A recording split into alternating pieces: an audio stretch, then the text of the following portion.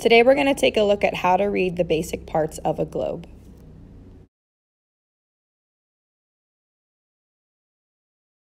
The equator divides the world into the northern hemisphere and the southern hemisphere.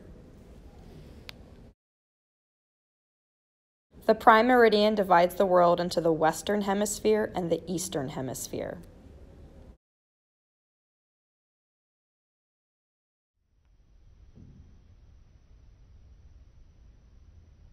Use this ring to hold in place your meridians, or your lines of longitude.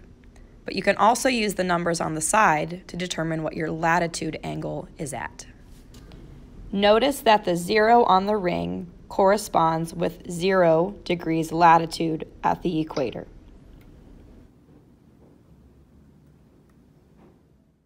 When your lines of longitude cross the equator, they are marked with their degree and their direction.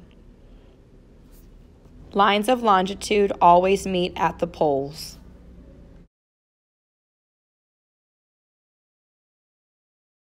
This legend shows you boundaries, population, as well as scale. Notice that the international dateline is not a perfectly straight meridian. Globes are our best model for the world.